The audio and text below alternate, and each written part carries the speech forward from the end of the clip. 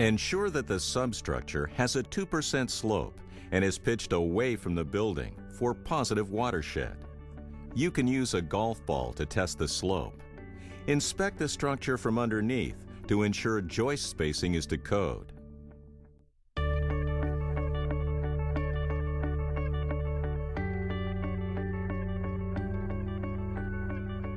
Before you can install DeckTech, you must have a solid substructure that meets all local building codes. Floor joists should be a maximum of 16 inches on center, and plywood should be a minimum 5/8 inch CDX exterior grade, tongue and groove. Decking should be glued and screwed, with screws to be a maximum 8 inches on center.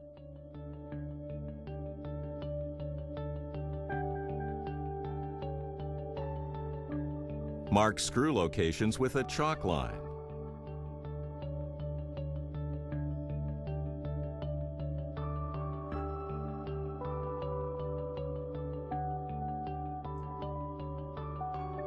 Make sure screws are properly countersunk. Plane the perimeter of the deck to accept the drip edge flush with the decking.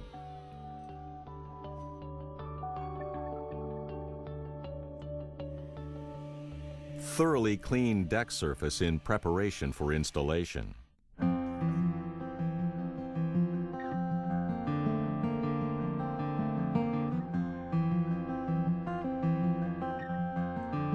For proper application of deck patch, the surface must be smooth and free of any imperfections.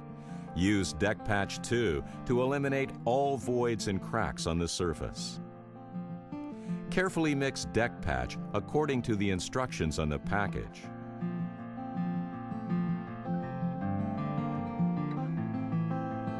Apply to all cracks, joins, and imperfections. Do not apply more than 1/4 inch on the top of the drip edge metal. Do not fill screw holes in order to leave room for expansion/contraction. Allow the deck patch to cure as per directions and sand smooth. Clean off any debris.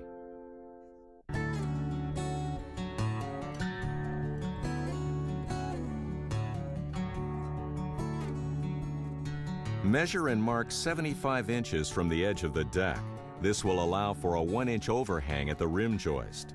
Snap a chalk line. Cut and dry fit membrane and carefully check for color consistency and imperfections. Roll the membrane piece back for adhesive application. If additional pieces must be placed, ensure that all pieces are rolled out in the same direction by checking the arrow markings on the back of the membrane.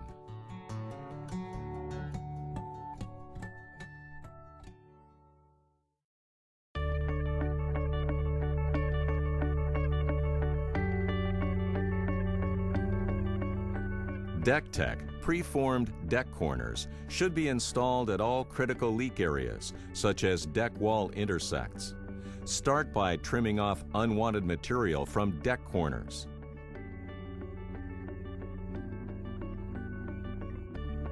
Install at deck wall intersect and nail in place.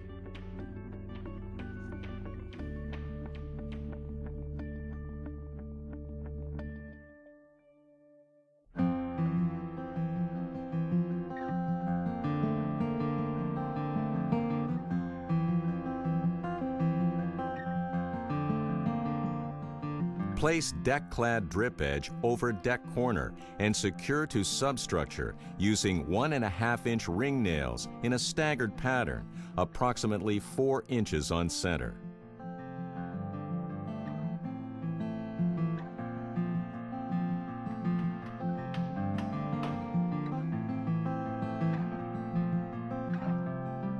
Join drip edge pieces, leaving a 1/8 inch gap for expansion and contraction.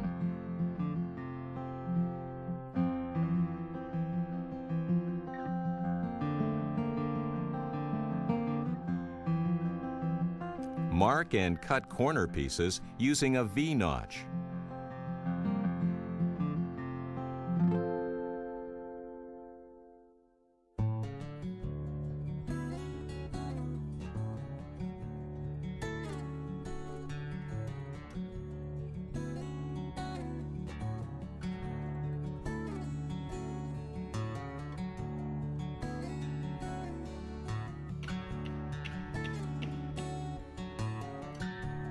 Secure the remaining pieces with the recommended number of fasteners.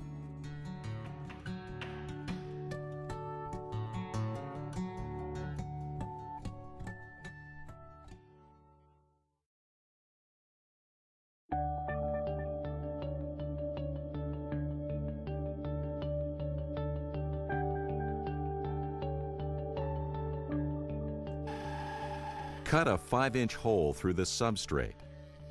Center the drain in the hole and trace around the perimeter. Remove a 1/8 inch layer of plywood using a grinder and chisel. This will allow the drain to seat flush to the plywood. Apply a generous bead of construction adhesive to the underside of the flange and seat in hole. Secure the flange to the substrate 2 inches on center using suitable fasteners. Apply the membrane over the drain and using a utility knife, cut the membrane around the drain hole. Heat weld the membrane to flange and install the drain grate to finish.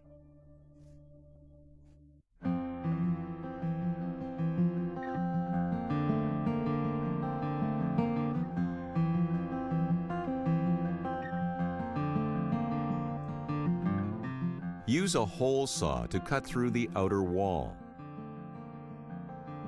Mark and remove deck material to accept the scupper flange flush.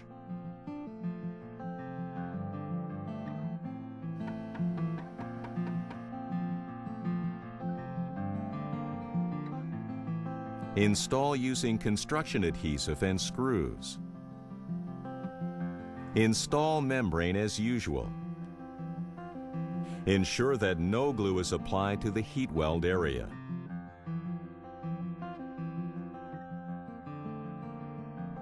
Heat weld membrane to scupper.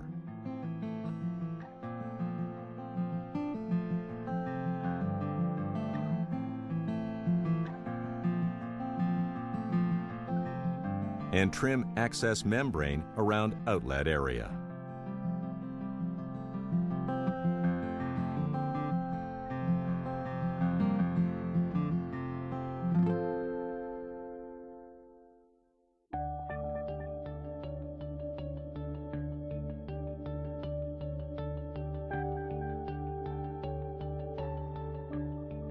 Apply WBA 100 adhesive onto a dry surface and spread using a 1/16 inch by 3/32 inch V-notch trowel.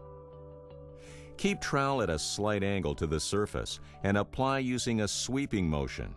Do not spread any adhesive onto the deck-clad metal, deck corner flashings, or any area that will receive membrane to be welded.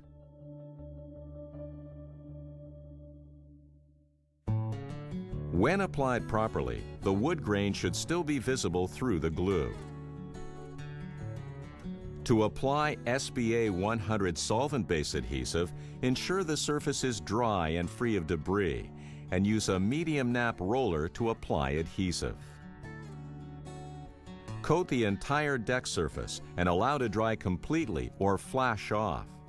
Then apply a second coat of adhesive and again allow to dry completely, remembering that areas to be welded later are not to receive any adhesive. When coating the membrane, mark weld areas and ensure that no adhesive is applied there. Wood surfaces coated with adhesive should feel dry to the touch, and membrane-coated surfaces should be stringy.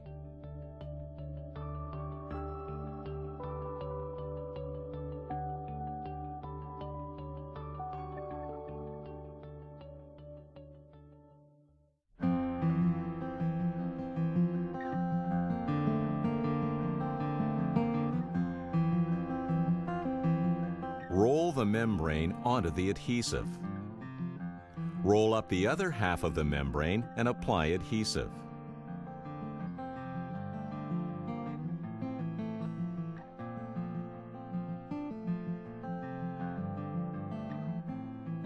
For multiple membrane pieces, measure 2 inches back onto the installed membrane and mark with a pencil. Add 2 inches to the new piece for overlap and a minimum of 6 inches to flash up the wall. Again, make sure all pieces are running in the same direction. Roll membrane back halfway and apply adhesive. Ensure the membrane is flush to the pencil lines. Repeat for the other half. Roll the membrane into adhesive and roll all bubbles out using a vinyl floor roller. Make sure to roll in both directions.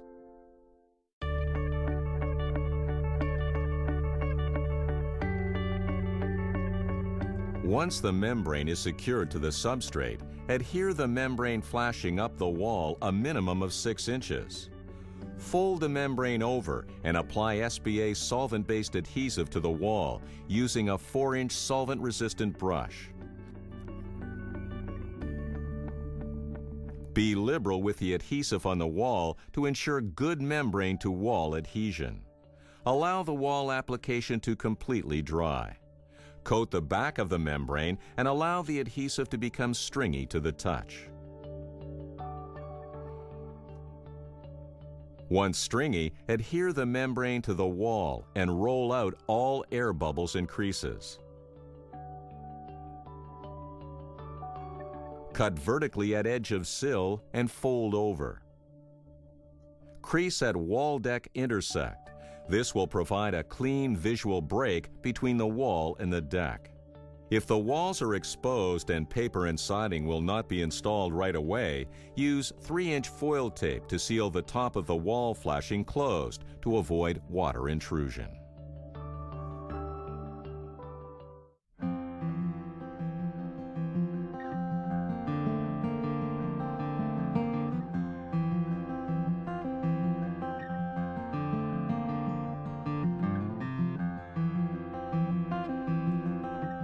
Cut the membrane at the outside corner on a 45-degree angle and allow sheet to flop around the corner.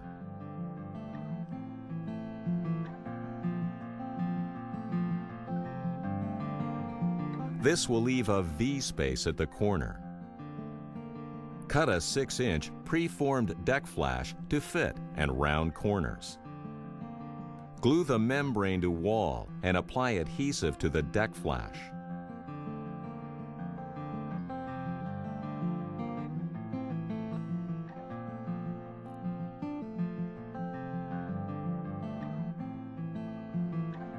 Remember not to apply any adhesive to the weld areas.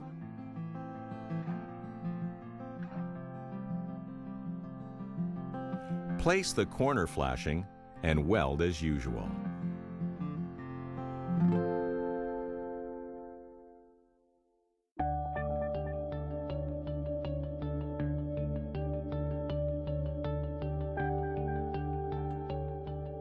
Cut a 6-inch pre-formed deck flash in half. This will create a left and right patch for the sill. Round corners.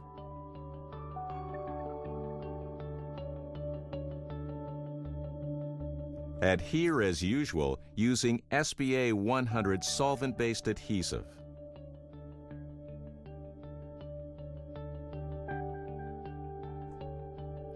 Allow to become stringy and install.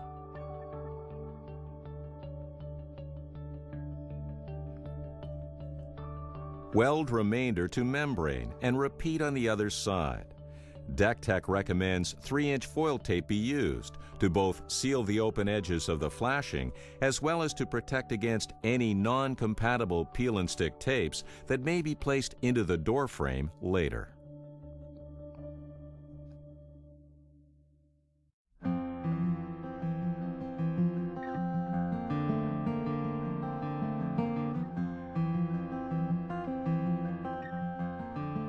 Bring the membrane up to the post and make a series of cuts and folds as shown.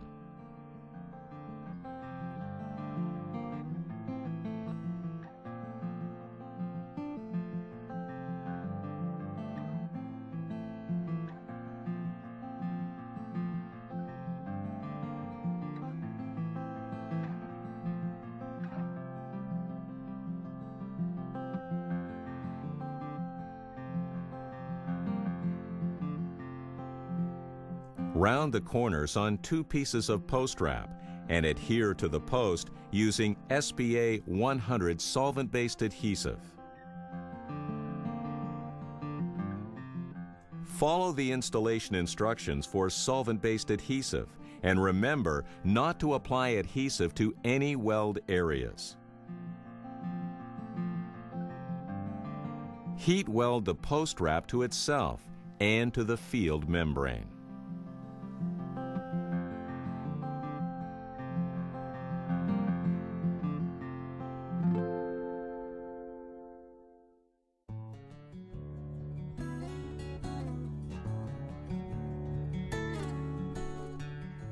This is where 2 walls meet to form a corner. Membrane is flashed up the walls and, once adhered, creates excess material in the corner, forming a triangle. Ensure the membrane is as tight as possible to the corner. Heat weld the inside of the pig's ear shut and make sure it's sealed. Fold the pig's ear over and heat weld it to the wall.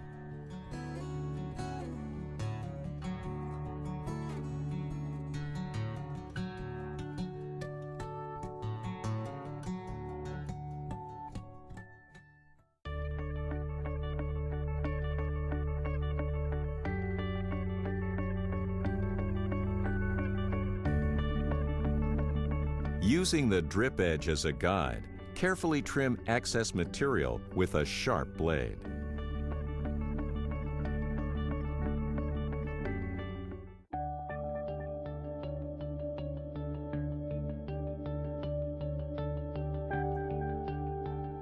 Heat welding is a 2-pass process. The first pass is a pre-weld to ensure watertight integrity deep into the seam. The finish weld seals the outer edge of the seam. Weld all seams.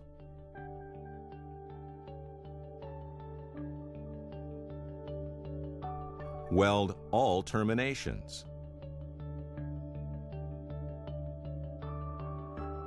And weld all accessory flashing not yet completed.